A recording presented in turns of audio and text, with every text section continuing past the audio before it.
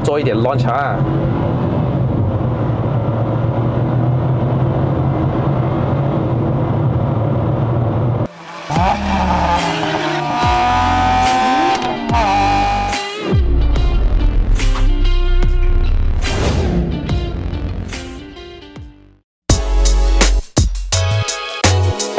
Hello， 大家好，又是爱的人，爱的人不是一个车名，只是 POV， 欢迎回到来 POV 试驾系列啦。今天我身后面已经很多人敲碗了很久的 Proton S70啦。这个视频非常感谢 Proton 借我这辆车试驾体验。其实这辆车我会跟他相处1个礼拜，可是呢过后我才发现到我有事情需要回一下槟城一趟，然后我就打算再延迟啦。我会把这辆车明天呢就会开回槟城，然后体验一下走高速啊，然后做一个高速油耗测试啊，体验一下 ICC 在长途驾驶是怎么用啊？如果你们有兴趣看的话，可以点击下个影片。虽然不是每个人都有兴趣看 vlog 的，所以为什么我会出一个系列叫做乱排系列 ？Proton S70 在发布的时候，其实我做过影片，在他们的这个 Proton 的 HQ， 那么他们有自己私人的场地，在他们的场地里面试驾，它的这个操控啊，那些0到100测试，还有它的刹车系统，很多人都喷这辆车，因为 Proton 说它是一个 C segment 的 sedan 嘛，可是我个人不认为它是 C segment 呢，我觉得是 C-， 要不然叫它 B Plus 会比较好。可是它 C segment 呢，就拿 B segment 的 Vios 跟 City 来做对比哦。然后我就当时就讲，它的价格肯定是在他们那边范围内嘛，要不然它拿 C segment 拿 B segment 来比是不公平的。这辆车的售价呢，它是从73,800开始到94,800左右，就是我算95,000就好，95,000买到一个 C segment， 我这样 minus 啦 ，C segment minus 的车，然后它的安全配备非常的丰富，然后又是 turbo 哦，除了3缸之外啦，做这个影片呢都预料一定会有一些人喷它是3缸啦，然后你开了个5年就知道它的后果了啦，然后二手价钱你就知道了。哎呀，这些的等等的评论你在 Facebook 看的多了，所以我觉得讨论这些没啥意思。如果你是想要讨论以后的二手价、它的维修啊，我觉得没有必要，因为这辆车买新车嘛，很多东西都送给 warranty claim。你看 X50、X70 就知道，它不至于让你停在马路上，然后让你几个月没车用哈。现在的 spare part 问题 ，Proton 一直有在强调他们有很多零件了啦。如果你们是很喜欢讨论二手价钱，然后3缸很陡啊什么的问题的话，我觉得你可以跳过，因为认识我的这个频道的朋友们，他都知道我比较注重于呢驾驶的感受。买车外观重要，内饰也很重要，最重要就是我觉得这辆车好不好开，因为开的人是我不可能因为它怎么耐用到很久啊，然后我去开一个我不喜欢开的车。所以这辆 Proton S70 呢，将会做一个0到100的测试。我可能 review， 我觉得你们可以看我之前的影片，我这期会做一个简单就好，来给你们分享一下我驾了这辆车接近1个礼拜的心得，还有这个油耗，然后我们就把它开上云顶试驾了。首先在这个影片还没开始之前呢，希望还没订阅我的朋友们呢，记得按下订阅，当我更新影片的时候呢，你们才可以及时收到通知。话不多说，看车 ，Let's go！Proton Sedan 70啊，其实如果你不讲好来，人家会听到 X70，这个是弄到有点人家乱啊，所以我叫 Sedan 70会比较好听一点。那它总共有4个规格啊，在我身前面这个你会看到有 Full Body Kit， 有一个小压尾的，它就是一个最高配的 Flagship X。Flagship 跟 Flagship X 之间的差别就是在于还有天窗，其余就是 Proton 赠送你这个 tinted 啊、Dashcam 啊，还有这个 Body Kit 啊。X 有没有 X 之前的差别这样而已啦。现在是3月7号，你会看到马路上越来越多 Proton Sedan 70了。它在过年前开始交车给客人哦，所以去年开始公布价格啊那些啊开始售卖，可是还没有正式交车，所以现在终于啊越来越多了啦。看到这个深蓝色啊，我越看越喜欢。如果你们有看过以前的那个 C Class W205或者是 BMW 的5 Series F10， 它有这种深蓝的，其实看了非常的优雅、高雅的感觉哦。安全配备我就不多说，我可以讲它非常充足就对了啦。如果你这个95000的价钱，你买 CD 跟 Vios 啊 ，CD 没有360 camera， 没有 Intelligent Cruise Control， 后面没有刹车卡钳，除了你买到 Hybrid 之外，那 Vios 方面呢，空间就比较小了一点，后面椅背不能做倾倒，这是很多人喷的啦。然后它的动力1.5公升 NA， 然后这个价钱呢，全部都是跑 CVT 的，尤其是阿米拉这样1.0公升的三缸，这辆车除了三缸之外，1.5公升 7 speed DCT 双离合，这个是它钥匙哦，跟 X50还是 X90的这个钥匙长得差不多，感觉上一模一样，质感还不错。给你们看一下它的解锁哦，看到吧？那个灯。对吧？然后前面的灯会闪的，闪来闪去，好像在迎宾这样。当然是可以关掉了，如果你不喜欢的话，这个是锁，锁了之后那个导线就会回去哈，看到吗？不用改了。那除了之外呢 ，signal 灯呢前面是 LED 的，可是后面呢它就不是了，它是传统灯泡，你看。OK， 传统的这个车还有一个非常好用，就是 Remote Start 啦，这个也是 City 上面有的，你可以按 Lock。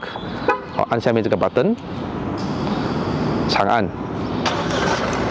当它的 signal 闪了3下，它就 start 了啦。然后你会看到呢，这个前面的 DRL 日行灯呢，它就是亮着的哈。当然是车灯是没有亮的。除了你就是解锁这辆车之后啊，开门，然后上车踩一下这个刹车，它就会开着那个头灯了的啦哈。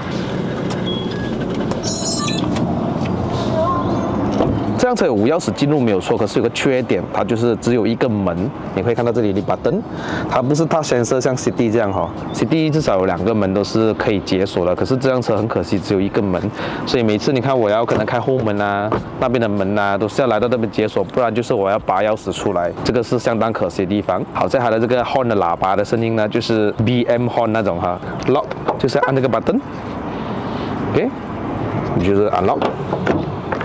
当你解锁了之后啊，它就是会亮那个车头灯啊，就是哈，这个有点烦人，但是可以关掉的哈。这辆车拿到了之后呢，我就给一个开 CD 还有一个开 Vios 的朋友们试驾。信我啦，你不要去听人家多说，你先去试驾一段路，因为 showroom 的话通常都是给你在附近嘛，我给他们加远一点，他们就感受到这辆车的感觉是怎么样。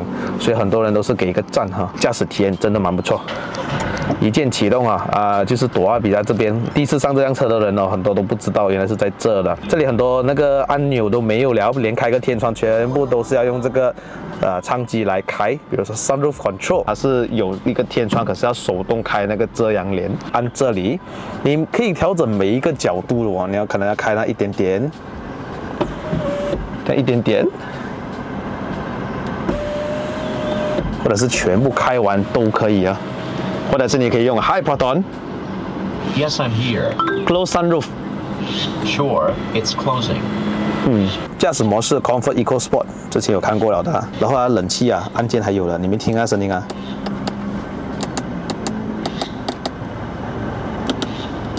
那这辆车虽然是 C segment 哦，可是它这里是没有灯，可是 Proton 就很厉害就把中间这个灯呢就做得特别的亮，所以还是可以照到镜子的哈。后面也是有很亮，真的白色 LED 的。同等级里面通常都是用这个朴素灯泡，有 wireless charging， 然后下面有一个 Type C， 就是可以接口这个充电，所以我很喜欢用这个充电比较快哈。然后它就是做一个小心思哦，旁边这里有一个小挂钩在这边，所以每次我可以打包了贴 Direct 之后，它就可以在那边挂着之外，然后我的电线都是可以勾着的，所以是非常的方便。这里有一个手扶箱，可以拿出来的小置杯架。这个换挡簧呢是跟 Proton X90 一样的，你踩刹车拉下来2下，你会看到这边就是 D1， 推上去2下呢就是 R。如果你要用手动模式的话呢，左边就是降档，右边就是升档，所以 M1、M2、P。按这里，方向盘是可以调整上下前后。这辆车的坐姿我调得很好它可以调得很低。这张座椅是非常的棒，支撑性非常的好，发泡面也是软的，所以前面的座椅10分里面呢，我给它8分，真的很好坐。除了椅垫稍微短了一点点，那很多控制的就是在这边呢之前跟 X90 那边大概都有讲过Display 这个就是你的 meter是可以放 auto 的，所以白天它是可以白色的，然后会有鸟在那边飞过，晚上的话就会有那种流星，看到吗？所以我喜欢欢晚上的主题多一点啦。这辆车的音响呢，就如果用Proton原装的哦，虽然它没有什么 Kenwood speaker 那些哦，同价里面呢，它的这个喇叭我觉得不怎么好，可是你要调一点哦，所以你们可以截图下来。我调了这个，等一下我会放一段音乐给你们听。你没有调的话，真的是好像在鱼缸里面听着音乐这样，打不出来那种声音。Side mirror 可以自动收碟啊，这些调整 wiper 啊，全部都是在这边调。上个影片有介绍过 X90啦，所以你会发现 X90真的多了很多功能，比如说自动雨刷，比如说我靠近这辆车它就会解锁，离开这辆车它就锁门，这辆车就少了这些功能啦。这里多了一个 ESC Sport， 打开了之后呢，它就是关掉一般的防滑系统。这里下面还有一个洞可以放你的包包，那些没有问题。这里可以打开后备箱，可是只要你站在后备箱大概超过5秒钟这样子呢，它就会自动打开后备箱。可是它是弹簧的啦，它不是电动的。这辆车有自动头灯，如果你这里拨杆再拨上去，以下再弹回来呢，可以看到有一个自动远光灯。你看到米上面会有啊，少了前雾灯，可是有一个后雾灯。这里有一个 trip， 你按一下，它就会显示你的瞬间油耗。再按一下呢，就是 trip 1。当我第二天打到这辆车了之后呢，它就会reset 的哈，所以这 trip B 呢，就是我添满油之后，我就会做一个 reset。这个就是胎压就没有了。要关门之后，你就可以启用这边的这个功能了啦。你可以调你的方向盘的重量哈，你可以 Comfort Normal Sport， 可是我现在是用跟着驾驶模式啦。还有 Volume 呢，就是你的行车声 High 就是这样的声音，都是这样的声音，要小声一点啊。主题啊，这个就是其中一个。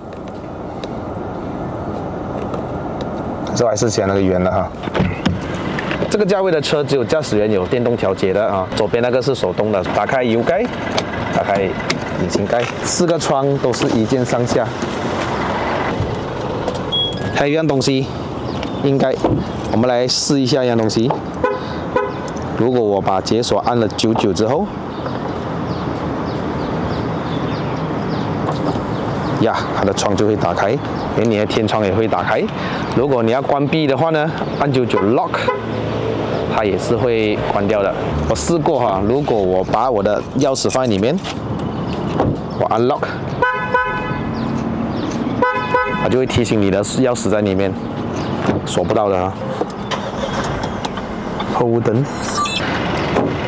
这个后座呢，我就不多说了，之前我的影片有介绍过，你们可以看我之前的影片。它的好在就是可以做6视倾倒啦，所以就是我载东西都完全非常的方便啦。这雾灯在哪里嘞？哦，原来是在中间，没有看到。注意看，这辆车太狠了，原来还是双出的排气管，没有说出来不了，看不到。后备箱这里呢就有一个备胎，空间还不错啊。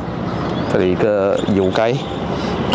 离地界面呢不算高，可是你看到这里大概一个拳头高度哦。原厂呢配备着205 50R17的轮胎，用着 Goodyear 的 Triple Max 2的一个节能胎。同等级价位里面，它给着205已经算是很不错了的哈。后面有刹车卡钳哈，买到最低配那个它还是有给的。前面大概3根手指的高度，前面有一个大的单活塞刹车卡钳，也是用着205 50R17寸的轮胎。这辆车的车身轴距为2627 mm， 车身长4602 mm，1809 mm。宽度高1466 mm 的，这辆车是比 Proton Privé 还有 Proton Inspira 来的更大一点的，所以它肯定是比 City 跟 Vios 大。所以这辆车规定的 C segment 呢，可能是因为它比 City Vios 更大，然后比 Corolla Altis 还有 Civic 来的更小。车身重量为1319公斤左右，比 X50 来的轻那一点点。X50 是1370公斤。我所说的这些都是最高配的这个重量哈。这辆车的悬挂设置前面为麦花臣，后面是一个 torsion beam 扭力梁。其实我很喜欢这辆车。车头很漂亮，真的，这个角度看下去是非常的好看。Proton还有做一个小细节哦，对，这辆车没有油压顶杆，可是它这个顶杆呢，它会有做一个黄色的，看到吗？这副引擎呢，代号为 JLH 3G15T PFI 的1.5公升的涡轮增压3缸的引擎啦，150 PS 还有226个牛顿米，然后它的扭力呢是在1750转的时候开始爆发出来。如果是 X50 是1500转就来了，所以这辆车提后了250转，我感觉到最有力的时候是2500转开始啦。配搭的7速的双离合湿式的变速箱，调教呢在这么多新车 Proton 里面我觉得这辆车是最 respond 了的啦，现在哈。对，有力是很重要，可是response 其实还是最重要的哈。同样的1.53缸涡轮增压的引擎哈，在 X90 里面是最安静的，可是在 S70 里面呢会比较稍微的有一点噪音啊。OK 啦，那我觉得我说完了，我们去试驾吧 ，Let's go。我发现很多现在的车它这个有手把这边，然后这里一个洞嘛，这个车搭到可以让我放到我的 Ford 4，所以不会跌下来哦，很方便。然后储物空间真的是非常的丰富，这边里面又可以放，那边又可以放，全部超方便的哈。所以我们出发。这辆车的这个，由于是在 Comfort Mode 的情况下，所以我的这个方向盘的这个重量是非常的这个轻，所以当我们在停车的时候完全没有问题的，真的是很不费虎牛之力啊。所以我今天车上再多一个伟鸿 ，Hello。因为Proton距离这么多年了，全部都是在出这 SUV 啊，从 X70开始打第一炮到 X50，全部都是高车。X90也是一样，所以等了这么多年，终于Proton在出10大鸟。因为我们以前怀念的是Proton就是全部注重于操控嘛，你做一个 SUV， 你操控再好还是一个 SUV，所以当年我觉得最好价的就是吉利在入股之前我觉得最好价还是沙嘎，因为沙嘎轻巧嘛，可是缺点就是动力没有。但是这个 S70 Sedan一出来的时候哇，它又有动力，有操控。虽然它后面是一个 Torsion Beam， 可是加起来的话，这辆车还是非常轻巧的。很适合城市用啦，因为我们习惯了加 D segment 可以走的 bro， 你不用出到最，你看很多人就是出到最外面那条这条其实可以走，你知道吗？那如果我们加惯 D segment 在这个马路上在这个城市加的时候，我会觉得有时候很笨重这辆车。屁股又重啦，车身又重啦然后踩油的话，你还要除非你动力大，要不然你会觉得这辆车都好像没有力啦。方向盘要够轻啦，不然的话这辆车还是很重的感觉，停车又不方便。但是这辆 S70呢，它是让我很享受在日常生活驾驶的。这个 size 又不会讲很大辆，小过 Civic。可是呢，它的这个变速箱又是一个 7-speed DCT， 所以每次我踩油去的时候，当然在起步的时候，你一定要给一点时间让那个离合器再放，所以你要有一定习惯，你知道吗？你不可以当它是 AT 这样子驾 ，CVT 的车，你可能放一个刹车，你踩它就直接马上去。这辆车又有 Auto Hold， 你又等 Auto Hold 解除了之后呢，那个 clutch 就开始慢慢的放，所以你的油门如果一踩太大的话，它一下子弹出去的感觉，就好像一个新手在开始驾美诺车的时候，他们一放得太快那种冲出去的感觉所以你这辆车一起步的时候最好是慢慢的踩。当然这辆车的这个整个 tuning 来讲，它都是偏家用的，虽然它的这个换挡它的这个油门的反应都是会比 X50来得更好了的，最舒服是 X90， 所以当它的换挡是我觉得 DCT 里面是最慢的一个，再来就是 X70 它也是比较慢的。那如果你讲比较极致呢，就是 X50 了， S70 还是比 X50 来得更加极致的换挡那边。等一下我们做个对比好吧，它换挡那边是真的是不错的。这辆车虽然是没有自动停车，当然这个价钱里可能会有 auto parking 啦，可是你看它的360很轻然后它又很顺它的 Spring 比 X50顺很多，而且你看主机是非常的顺比 X50顺，是不是？我们踩一点油门，它就会起步了的要给它 clutch engage， 一档换2档顺，全部顺所以你看它的转速跌得非常的快。之前驾 Proton 感觉到老板这个是 DCT 咩？这是双离合咩？我们驾的双离合印象中是这样的因为我们看了太多 Golf 那些换挡那样子很快闪电式的。为啥你这个 DCT 好像不是 DCT 这样？可是在这辆车上面我找回了稍微的那个 DCT 的感觉又回来了。OK， 才大概58%。Turbo 要等到2500转左右你才 feel 到那个动力来，4000转之后最饱满。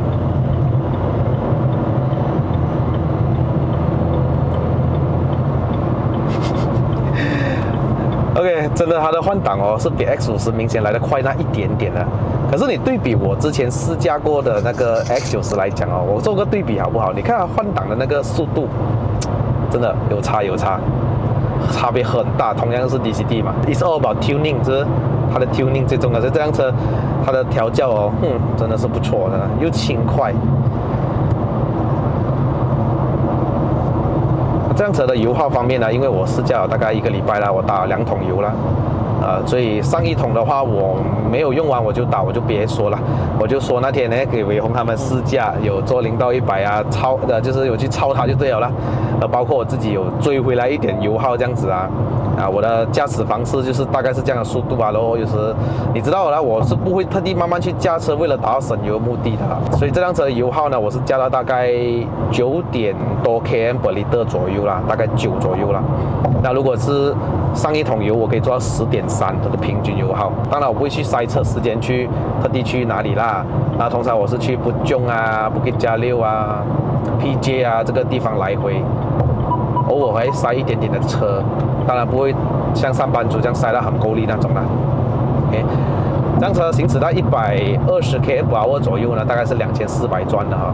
所以是明天这辆车我会走一个高速回槟城啊，试一下它的油耗哈，一桶油可以走多远？当然这边是讲打满油可以走680多啦，给我来讲，可是是不准的啦。我做到平均油耗呢不到10 km/L 嘛，省市价，然后一桶油打90块。不到50个liter啊，90块，我可以行驶一个420到430公里左右的 ，OK， 所以是不错啦。这个油耗啊，给一个1.5turbo来讲，这样子也不算轻哦。你看啊，这个同等级的价位啊 ，City 跟 Vios 啊，它们的重量才多少？一个是1000多公斤，一个才1200公斤不到。这辆车它是1300公斤哎，它跟这个 C segment 差不多了。所以为什么 Proton 会定位在 C segment 有原因啦？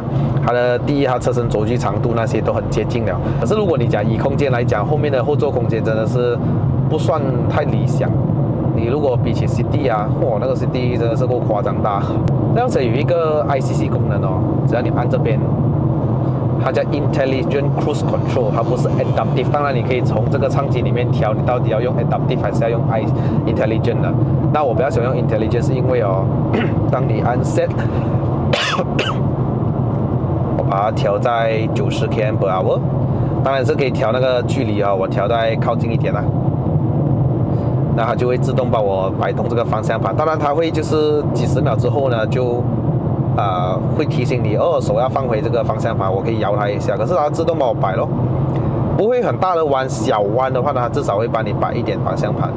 如果太过极致的弯道的时候，它就会叫你自己摆动了，就提示你要的自己操控回这辆车，很顺是不是？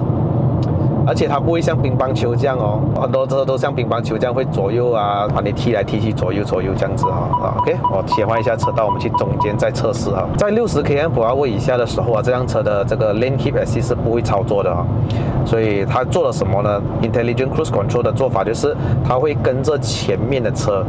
当然，首先前提前面的车哦，如果它切换车道的话，这辆车会跟着，你知道吗 ？OK， 所以啊，它就跟着车讲咯，它左边就左边，它右边就右边咯。当它是停下来为止呢，它也会跟着停下来。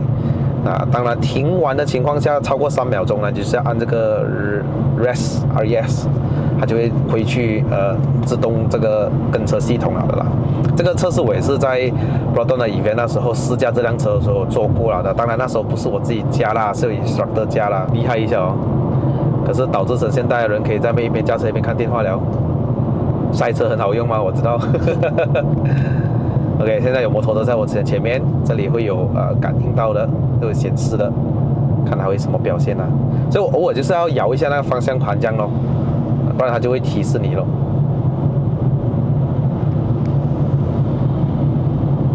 现在时速60以下，因为它没有 Lane Keep Assist 的，所以它是跟着前面的速度啊，还有它的这个方向盘摆动，所以前面的人不要像蛇这样了。蛇的话，我又跟着遭殃了，真的。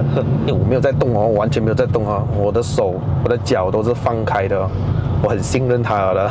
因为我跟它相处1个礼拜了，我都在用这。如果走走停停的话，你会觉得还是自己驾会比较舒服一点啊。像这样子，这个速度有在走一个30到40这样的 OK 的，是蛮舒服的。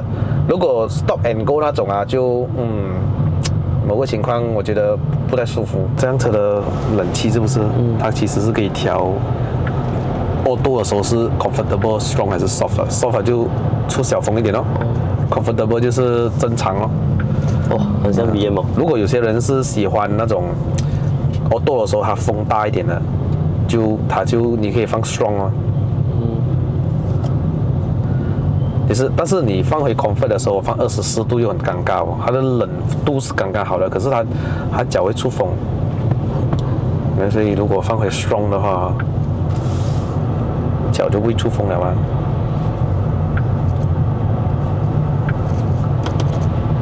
这辆车很多人一开始驾的时候很不习惯它的刹车的。伟鸿第一次驾的时候也是讲它的很敏感啊，你踩一点点它就来了，这感觉是完全跟之前的日系车不一样的，很敏感，你点那一点点，一开始不顺啊，因为踩到一点点的时候，你一开始慢慢的适应了之后哦，你会觉得这辆车是很好驾的，这个刹车很线性的，前来一点点，再给一点点，再给一点点，每一把线我都可以拿捏到它的那个刹车，然后很有信心啦，就是给一半的人来讲，这辆车也觉得哇，是哦那个 brake。那我们来做一个0到100测试，我们去 Sport AC Off 手动模式，但是它到了最高的转速，它就会自己升档了的啦。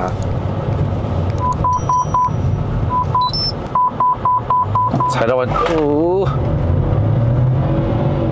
我会做一点 launch 啊。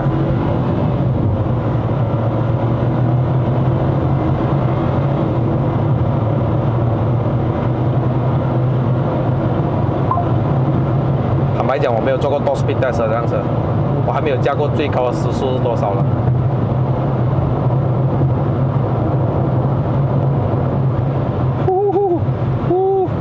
160，过这个弯，继续看它可以去多少。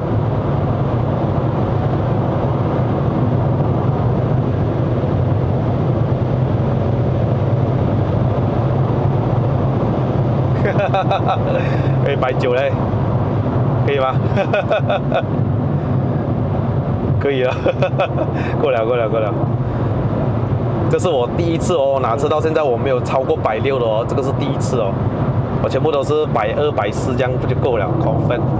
所以我觉得某个情况还是 touchscreen 有一个不好啦，我不是很喜欢，全部都是 touch， 然后你看我要开一个 AC 吧啊 ，AC 这边，然后 auto， 但是好在就是我要调温度、调风速这边都可以按啊 ，OK。这辆车的悬挂系统呢，它真的是很舒服，我可以承认它很舒服，可是它不会软的来哦。驾到我会晕车那种，你知道吗 ？OK， 我感觉是这样啦哈，它的这个弹簧是软的，可是它的这个 absorber 啊，它是比较硬的，所以它的 rebound 很漂亮。当你第一次去驾这辆车，你去过一个减速带，你就 feel 到我在讲什么了。它过的时候，它的弹跳哦，对，它会弹簧是会弹跳上下的嘛，可是它的弹跳是那1下、2下、3下搞定。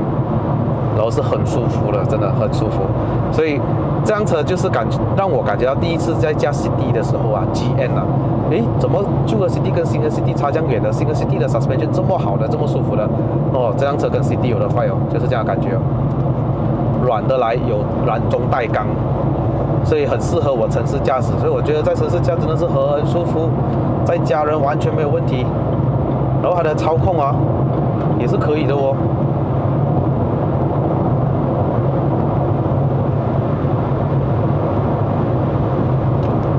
刚刚那个160过那个弯，轮胎已经差不多要极限了，差不多了，因为它是 Triple Max 2罢了，已经感觉到要推头了。所以这辆车当你买了之后啊，升级了，如果你打算换18寸的朋友，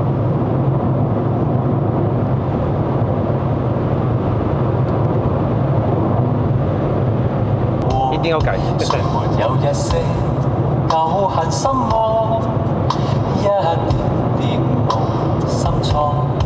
没有一些得不到的梦？谁人负你负我多？谁愿意解释为了什么？一时已经风云过。OK， 在这个价位里面，对了，它是比较不理想的。是这样咯，他给到你这种安全配备了，你这个 speaker 喇叭的方面自己去改咯，反正不难啊，改这个喇叭东西。你要改安全配备就难了。给我一个理由，为什么你不要买 Proton S70？除了它是3缸之外，没有 Apple CarPlay， 没有 Android Auto， 其余之外没有什么好借口了。当然 Apple CarPlay、Android Auto 很多人去买那个什么 Android Box 这样的东西嘛，是吧？那很多 X50的车主都有在用着，我看到啦，所以也没有必要去换唱机了。我觉得这个唱机很好用了啦，就买一个那个什么咯 ，Android Box，享有你的 YouTube， 你们喜欢开车看 YouTube 的朋友们，这辆车的这个悬挂舒服到什么程度啊？觉得我在开快哦，没有 feel 的，我很喜欢那种感觉，就是但是给一些人的话会莫名越开越快，不知道，因为它真的是太舒服了。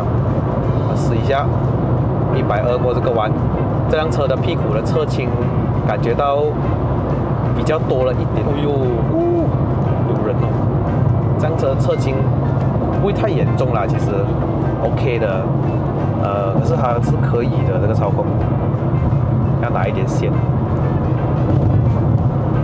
轮胎是不是很新啦 ，bro？Triple Max 2。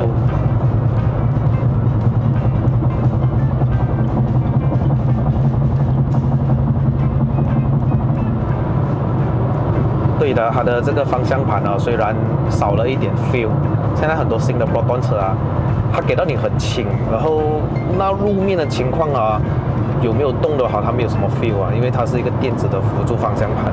可是好在就是它有调重量啦，所以让你可以在高速驾驶的时候，或者是山路驾驶的时候更加有这个信心，更加有更好的体验。例如这样子。用底来加都觉得很轻快，不会因为没有力啊，一直让我要降档，不会。接着套变速箱的 tuning 哦，它会感觉到我需要 sport 一点，它就会 hold 着那个牙 hold 着先，不会一直想要升档，像日系车这样哦。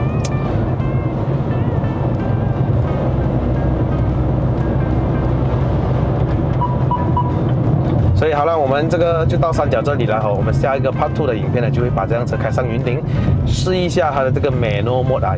之前我驾过很多Proton车，你知道啦哈，就是新的车里面呢，我觉得它的降档跟升档方面有待提升哈。所以这辆车到底有没有这样的问题呢？我们等一下上山就知道了的哈。